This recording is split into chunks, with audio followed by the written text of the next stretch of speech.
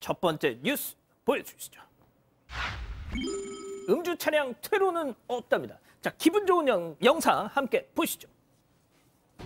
자, 삐요 음주 의심 차량 쫓는 경찰차 멈춰 했지만 무시하고 저렇게 휙 질주합니다. 자, 바로 그때 한 차량이 저렇게 옆에 오른쪽에서 뜨억 등장했고요. 그리고 잠시 후에 또 왼쪽에서 한 차량이 자, 도주로를 차단하고 옆길로 튈 수 있을 것 같아서 또 저렇게 차단합니다. 자, 그야말로 도간에 든 쥐, 지가 어쩔 거야, 멈춰야지. 그렇습니다.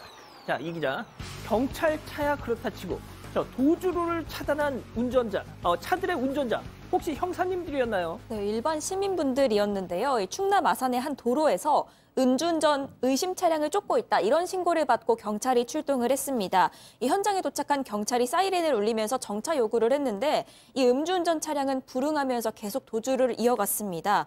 그런데 이 뒤를 쫓던 경찰차 앞으로요, 갑자기 차량 3대가 나타났습니다. 이 운전자들이 전방과 양 측면을 막고 정차시켜준 덕분에 신속하게 음주운전 차량을 검거할 수 있었습니다. 이 해당 운전자는 음주 측정 결과 이 면허 정지 수준이었고 현장에서 검거가 됐습니다.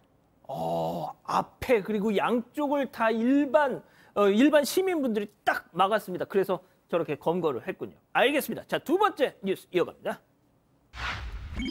김유나 리허설 중 낙상. 자, 밴드 자우림 보컬 김유나 씨 아시죠?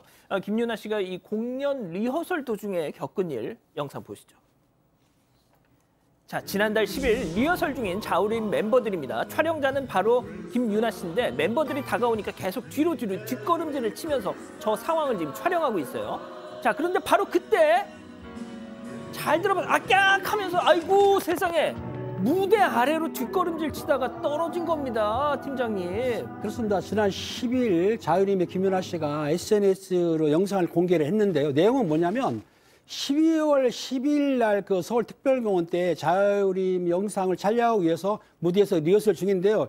아마 리허설 하다가 김연아 씨가 그만 무대 밖으로 발을 헛디뎠기 때문에 떨어졌어요. 떨어지는데 마침 그때에 무대 아래에 누가 있었냐면 경호팀장이 있었습니다. 경호팀장이 받아내긴 했는데 그래도 갈비가 골절이 됐다는 거예요. 아이고야. 그래서 아직까지 낫진 않았는데 당시 이제 김연아 씨 같은 경우에는 그 스태프들이 그래도 있어가지고 크게 다칠 뻔했는데도 갈비만 골절됐기 때문에 고맙다고 했고 또 아마 그 당시에 다쳤을 때 그 의료진이 있었나 봐요. 응급조치를 했기 때문에 고맙다는 말을 전했는데 열심히 열정적으로 노래를 부르다 하더라도 안전이 제일 중요하니까 항상 안전을 신경 쓰셔야 됩니다. 그렇죠. 알겠습니다. 자, 세 번째 뉴스 이어갑니다. 항상 뒤를 조심하라. 그렇죠. 자, 이게 무슨 얘기일까요? 영상 보시죠. 자, 불박차 잘 달리고 있습니다. 자, 1차로 쪽으로 갔는데 갑자기 쿵! 빙그르르르르르르르르르. 이거 후방에서 볼까요? 자, 뒤에 아이고 쾌속질주 꽝! 그리고 빙그르르르르 불박차 돕니다. 자, 차선 변경을 조금 천천히 한 거 감이 없진 않지만 뒤에서 오는 차량 너무 빨리 왔어요. 그렇죠. 뒤에서 오는 차량. 지금 우리 블랙박스 차량은 2차로에서 1차로로 지금 방향 지시등이죠. 깜빡이를 넣고 들어가자마자 바로 추돌하는 사고가 일어나는데요. 뒷차량이 지금 보면 상당히 빠른 속도입니다. 이게 추천 건데 시속 한 160km 정도로 왔던 것 같아요. 또 다만 이 방향 전환할 때도 조금 여유를 갖고 전환을 했으면 좋았는데 통상 한 100m 정도 두고 하면 되는데 너무 급하게 또 방향 전환하다 보니까 차선 변경하다 보니까 문제가 됐거든요. 두 쪽 차량 다 뭐 과실이 있어 보이는데 기본적으로는 지금 뒷차량, 지금 추돌한 뒷차량 과실이 커 보입니다. 일단 이제 이 불박 차량도 좀 너무 천천히 차선 그렇죠. 변경을 한 감이 있고 하지만 무엇보다도 이 뒤에서 온 차량이 너무 과속을 했고요. 예. 알겠습니다. 자, 또 다른 영상 보시죠. 자, 고속도로 잘 달리고 있습니다. 자, 깜빡이 켜고 1차로로 왼쪽으로 들어가는데 쾅! 어휴, 세상에 뭐야.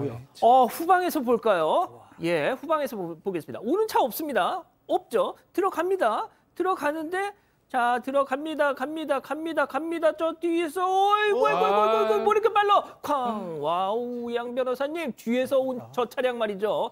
시속 200km는 넘어 보이는데 예. 자, 그런데 사고 당시 현장에서는 차로를 변경한 불박 차량 과실이 100%라는 판단을 받았었다고요? 저 영상을 경찰이 보기 전까지는 앞에 불박 차량이 안전거리를 확보하지 않은 상태에서 차선을 변경했다는 이유로 과실 100%라는 판단을 처음 받았다고 합니다. 그런데 저거요, 어떻게 확보를 합니까, 저 안전거리를. 당연하죠. 경찰에 보고 나서는 아니다, 이거는 가해자와 피해자 바뀌었다라고 판단을 했다라고 하고, 저기가 또 보셨겠지만 하이패스, 그러니까 고속도로 요금소 구간이에요. 80km를 지켜야 된답니다, 빨라도. 그렇죠. 200km가 넘는 걸로 보이죠. 경찰에서 제시한 기준은 80m가 떨어졌어도 만약에 여기가 사고 났다면 뒤에서 온 차가 잘못이다. 80m가 이상 떨어져 있었던 거예요, 뒷차가. 그걸 순식간에 휙 들어온 겁니다. 세상에, 알겠습니다. 자, 네 번째 뉴스 이어가 보죠. 하루, 이틀, 3일, 사흘? 그렇습니다. 자, 음주 측정 거부, 경찰관 폭행 등의 혐의로 얼마 전까지 형을 살다가 나온 래퍼 노엘 씨, 장용준 씨. 자, 얼마 전 공개한 신곡 가사가 화제더라고요. 보시죠. 자, 지난 3일 본인이 알린 신곡 중에 열 번째 트랙의 가사인데요. 하루, 이틀, 3일, 사흘, 일주일이 잠깐만요.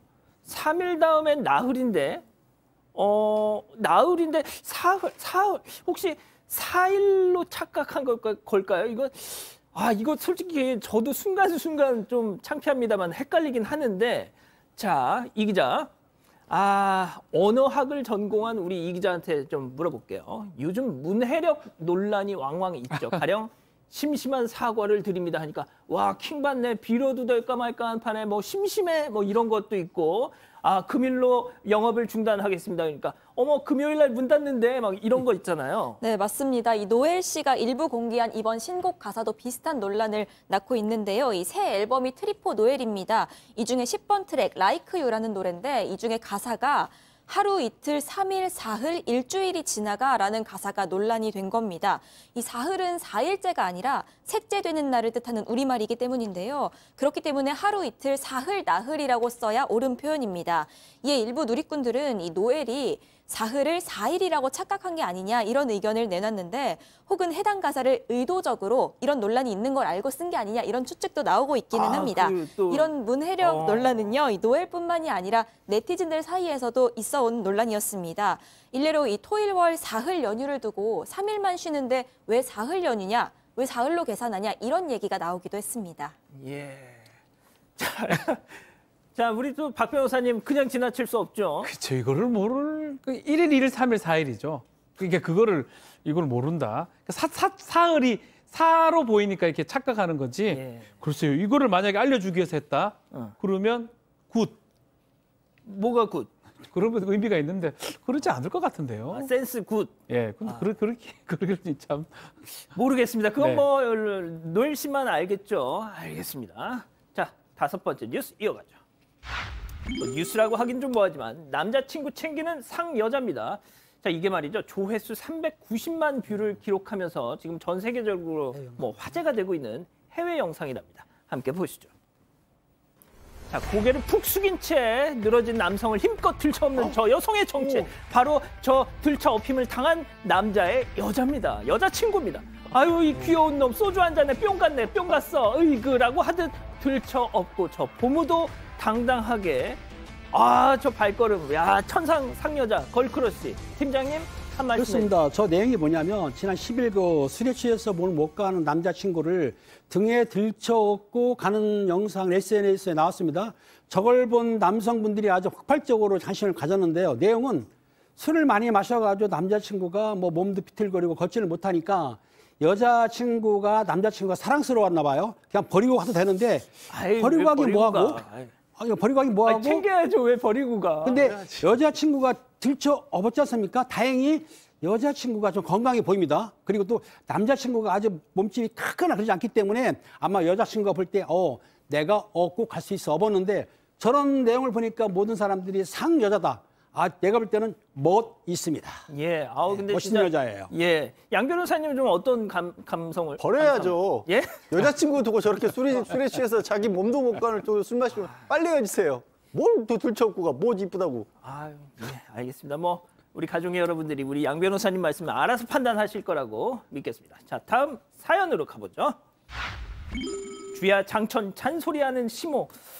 저희가 본의 아니게 자꾸 며칠째 이제 시어머니와 며느리 이 고부간의 문제에 대해서 조금 따져보고 있는데, 자, 오늘 사연은요? 네, 같은 잔소리를 반복하는 시어머니 때문에 고민이라는 며느리의 사연입니다. 그 잔소리의 예를 좀 들어보면요. 예를 들어서 이 며느리가 운동을 하고 있으면 운동은 10분은 해야 한다 이런 말씀을 하시고요. 또 이 집이 난방이 굉장히 잘 된다고 합니다. 그래서 며느리가 반팔을 입고 있으면 여자는 몸이 따뜻해야 한다면서 경량 패딩을 입으라고 잔소리를 하시고요.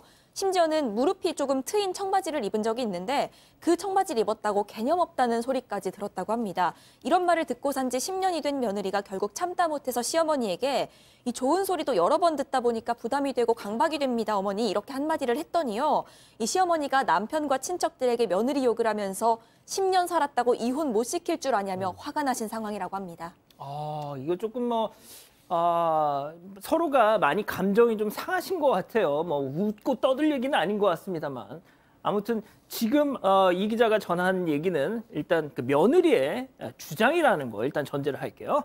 자, 기다리고 기다리셨던 부처 핸즈업 타임. 우리 가족 여러분들도 채팅창에 OX로 함께 참여해 보시죠. 먼저 시어머니입니다.